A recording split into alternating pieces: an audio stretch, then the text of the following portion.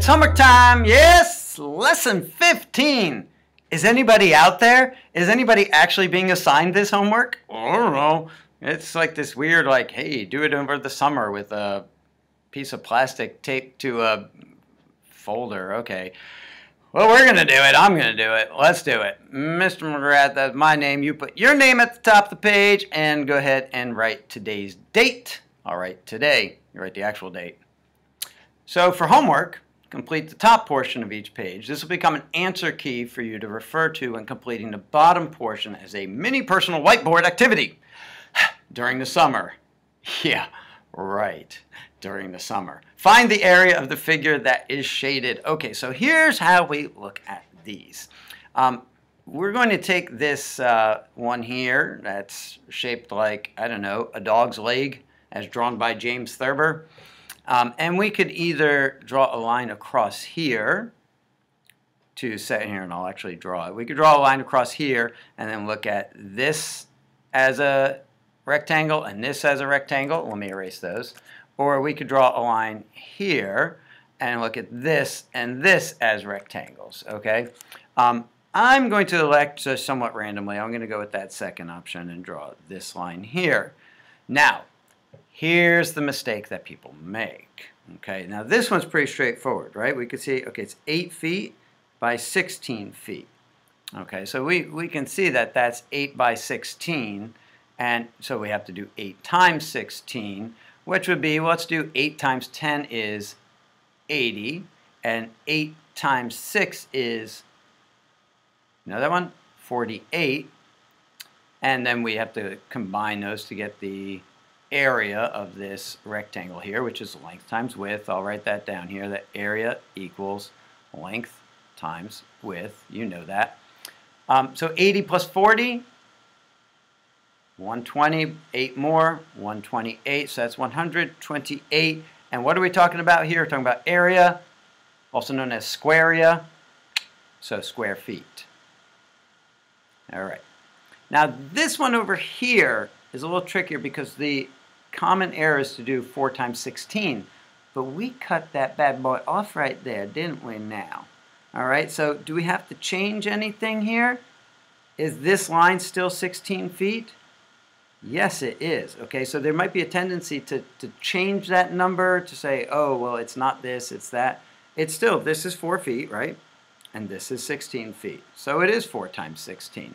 Sometimes that changes, and we'll see that, I believe, in the next one, so I want you to be aware of that. So here we're looking at 4 times 16, and guess what? It's going to be half of 8 times 16, isn't it? It is. So if you can split in your head 128 in half, go for it. I'm going to do it out. 4 times 10 is 40, and 4 times 6 is 24.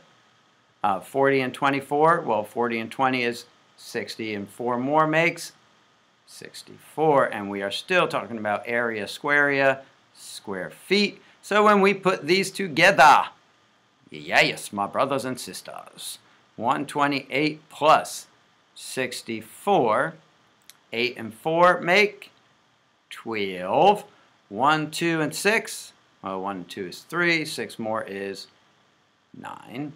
And then 192 square feet.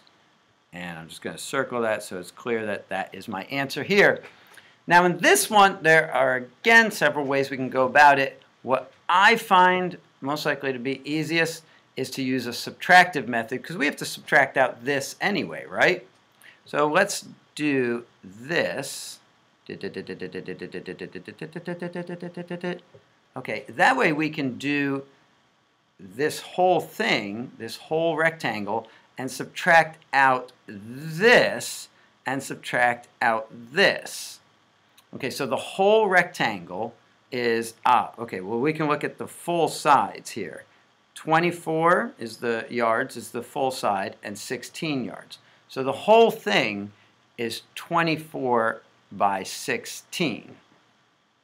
All right, so let's go ahead and do that, and we'll come back to the rest. We can break this down, as we've done before, into 24 times 10 and plus 24 times, 24 24 times 6. Okay, 24 times 10, we can get that pretty quickly. Ride that time 10 slide. 240, 240. 24 times 6 might require a little more thought. Let's do it out. Oh my goodness, the sloppiness today. Clean up your act, guy. All right. 6 times 4 is 24. 6 times 2 is 12 plus 2, 14. So 144. I'm trying to make my 4s nice and neat. And to add these together now, all right, well, let's do that here on the side as well. 240 plus 144. 0 plus 4 is 4. 4 and 4 make 8. 2 and 1 are 3. So the whole thing is 384, and we're talking about square yards. Now we need to subtract from that this little bad boy and this little bad boy here, and then we'll know what the shaded area is. So this one is simply 9 by 7, right? Hey, we can do that. 9 by 7 is, you know your 9s? With the 9 trick? Okay, so that is 63, and that's also square yards. Make sure you write the units on these things. And now this, we don't have the dimensions of this, but we can figure them out quite easily. Watch. The whole side is 16. Up to here is 11. What's the difference between them? 11 plus what is 16? 5. Hey, that's a cute little bracket I made there. I must congratulate myself. And now this one looks about the same but a little shorter. Well, that one's not quite as cute. The whole side is 24. Up to here is 20. What's the difference between them? It's 4. So we can say that that little rectangle is 5 by 4, so it is 20 square yards. Whoa, I don't know what I just wrote there, but it's square yards. Trust me. So together what we're subtracting is 83. We see that? Square yards. There, I wrote it correctly that time. So if we take that 384, that's the whole shebanger, and we subtract the 83 square yards of the parts that aren't shaded, that will give us the difference. 4 minus 3 is 1. 8 minus 8 is 0. And 3, you might have seen that. So it's 301 square yards. And I'm going to not only circle that, I'm going to say, draw a little arrow because I did my work over here. So we can see that that's the answer for that one.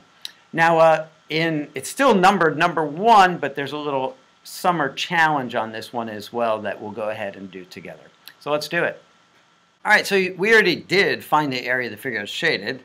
Rewind the tape if you need to. Our challenge now, our summer challenge here is to replace the given dimensions with different measurements and to solve again. Now, these measurements have to be kind of proportional.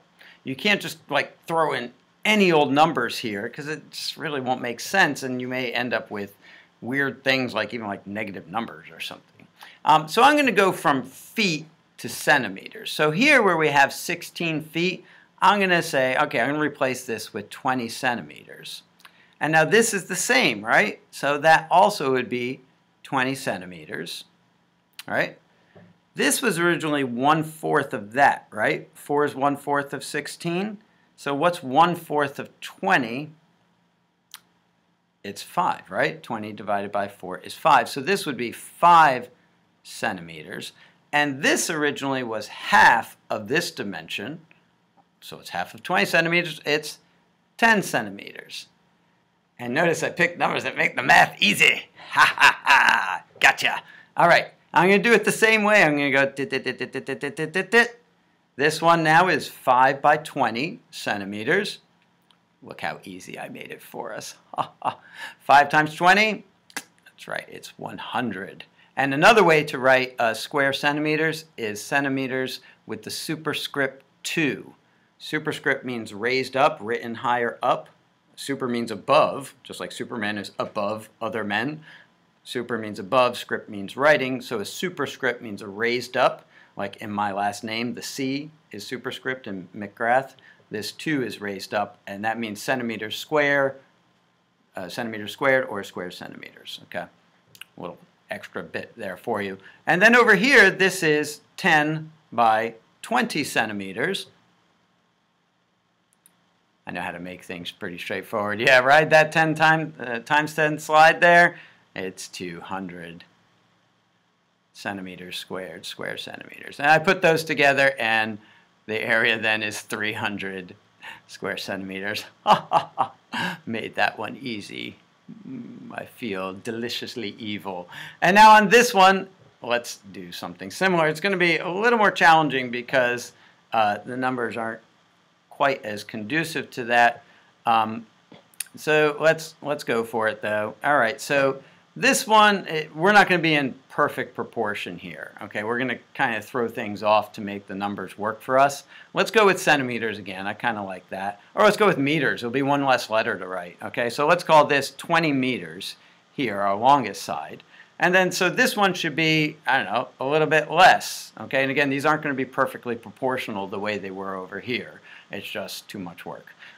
So this one's going to be a little bit less. Let's call this, let's call it 18 meters. Okay, which we already know what we need to do here, right? So this right here is going to be what? The difference between 20 and 18 is 2 meters. Good.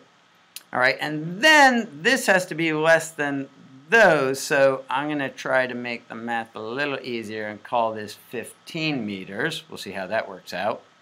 And then I'm going to make this easy by calling this 10 meters. And again, these are not proportional the way it was in the first one. Difference between 15 and 10 is 5. You see, I'm trying to make it easy here. That's this. And then in here, let's call these, let's call this 5 meters on this side. And let's call this one, well, I'd like to make it easy and call it 10. So yeah, let's do that. It's totally out of proportion, but I'm just going to do that anyway. 10 meters. Okay, so now, first we find the whole shebang, right? So that is, our long side is 20 and 15. So it's 20 times 15, which, just to break that down for you, you can say, hey, that's 2 times 15 times 10. You remember that? There's our 20, 2 times 10. I just used the associative and distributive properties to make it easier to do, because we know that 2 times 15 is 30 times 10, ride that times 10 slide, so a whole shebanger is 300 square meters. Okay, now we just need to subtract these two little pieces, and as you see, I tried to make the math easy on those. So we're going to have 10 times 5 meters for this part, yeah, which is 50 square meters. And then here, 5 times 2. I'll write it as 2 times 5 for symmetry's sake. And so that's 10 square meters. So together, these are 60 square meters, which we're subtracting from the whole shebanger of 300 square meters. Do we even have to do the math here in the regrouping? Can you see it? All right, you can see it's 240. If not, go ahead and do out all the regrouping. So we can see that that is the area over here. Boom! And now we're going to go on to number, well, 2/3. It's number 3, but it's really, okay, let's just do it. Wall! A wall! Where is this wall? I don't know. It's like in space. It's like the obelisk in 2001, A Space Odyssey. This wall is on Jupiter, and it is 8 feet tall and 19 feet wide. Now it has an opening, ooh, a portal to another dimension. And this opening is 7 feet tall and 8 feet wide, was cut, using the passive voice, we know not by whom. An opening 7 feet tall and 8 feet wide was cut into the wall for a doorway by the Jupertians. Find the area of the remaining portion of the wall, because I guess they want to paint it or something. All right, so here's our wall. Boom! And you are not another brick in the wall.